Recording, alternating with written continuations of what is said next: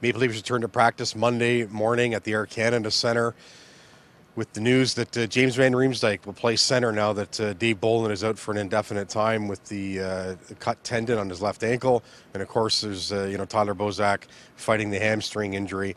So JVR will play center on a line with Joffrey Lupul and Phil Kessel, and here's what he had to say about that new development.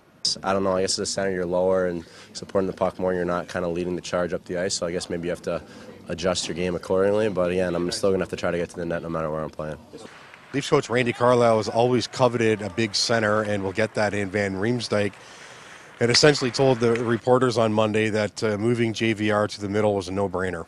Well, he's played there before, so it doesn't take rocket science to go in that direction when a player's previously played that, obviously not at the pro level, but in the college level. And we think that he's more of the fit right now, and we'll see what the next couple of days.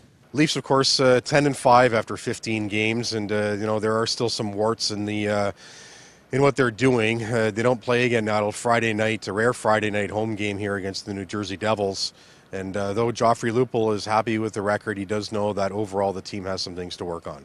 Again, we got to take what positives are there. Goaltending's been great. Special teams have been great. Our 5-on-5 play could use a lot more consistency, but again, we're going to work on it and we'll get better.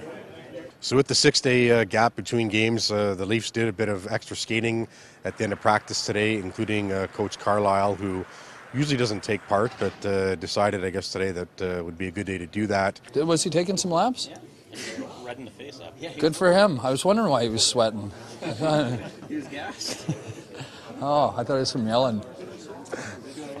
Leafs, as we say, don't play again until Friday at home against the Devils, and they're right back at it the next night in Boston against the Bruins. Reporting for the Air Canada Centre for the Toronto Sun, I'm Terry Cochan.